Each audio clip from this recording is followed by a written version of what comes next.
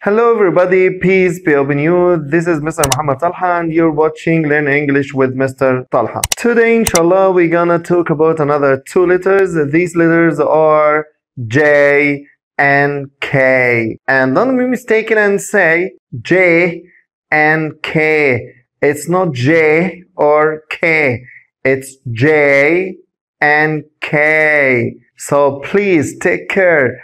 It's called J and K. Don't say J or K. So let's start with the letter J. So the letter J, but the sound is J. Again, the letter is J, but the sound is J. Let's take some examples with words that have the sound J at the beginning. Jam. Jam.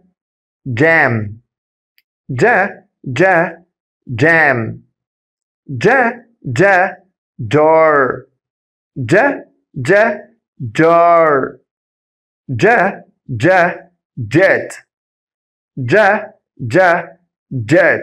So let's see how I write the letter J on the lines. Let's start with the uppercase J and see how I write it on the lines. When I find 4 lines, I must tell my child that I'll start at the top and go down like that. Then curve it at the bottom like that on the 3 lines. And then make a straight line, a sleeping line across the top like that. It's a J capital or uppercase J.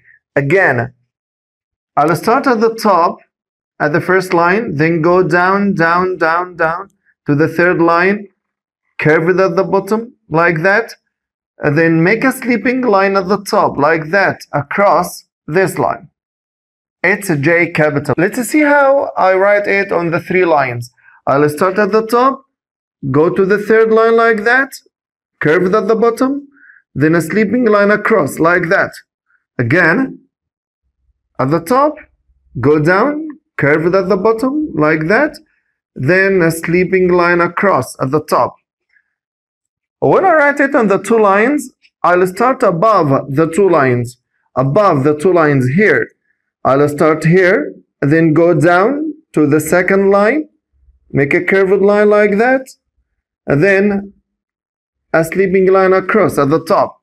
Again, above the 2 lines here, I'll go down to the 2nd line, make it curved at the bottom like that, and then a sleeping line across the top like that.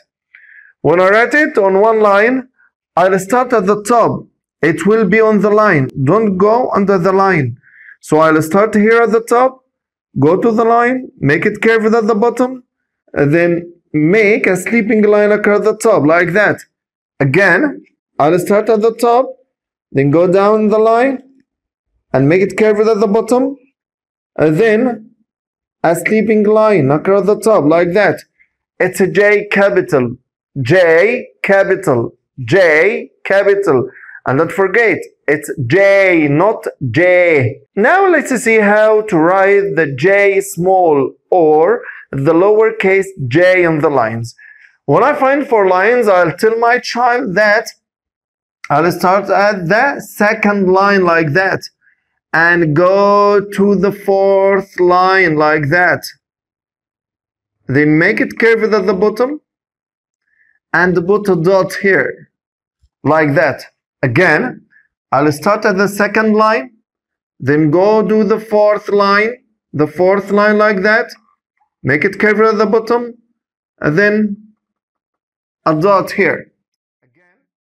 When I write it on the 3 lines, I'll start at the 2nd line, go down the 3rd line like that, then make it curved at the bottom, then put a dot here. Again, I'll start at the 2nd line, go down the 3rd line, make it curved at the bottom, and then a dot here. When I have 2 lines, I'll start at the 1st line, go down the 2nd line like that. So the J small will go down the 2 lines. And then put a dot here. I'll start at the first line, go down the second line like that, make it curve at the bottom, and then put a dot here. It's a J small. When I find only 1 line, I'll start at the top of the line, above the line like that, go down under the line like that, make it curve at the bottom, then put a dot here. Above the line, go down the line, then make it curved at the bottom, and then put a dot here. It's J small, and this is the way we write J capital, J small on the lines. Let's go to our second letter today. It's called K. K. So it's called K, not K. K. There is no K in English. So you must say K. The letter is K, but the sound is K, K, K. And it's a voiceless sound. K, K, K. Let's have some examples with words that have K sound at the beginning. K, K, key. K, K, key. K, K, kite. K, K, kite. So let's see how I write K capital and K small, or uppercase K and lowercase k on the lines. When I have 4 lines, I'll tell my child that I'll start at the first line and go down with a straight line to the third line like that. Then from the second line, I'll go with the diagonal line to the top and another diagonal line to the bottom like that. It's K capital, K capital. Again, when I have 4 lines, I'll tell my child that I'll start at the first line, then go down to the third line. And from the second line, I'll go up with a diagonal line like that, then go down with another diagonal line like that. It's K capital, K capital. So when I have 3 lines, I'll tell my child that I'll start at the first line like that, go down to the third line like that. And then from the second line, I'll go up with a diagonal line like that.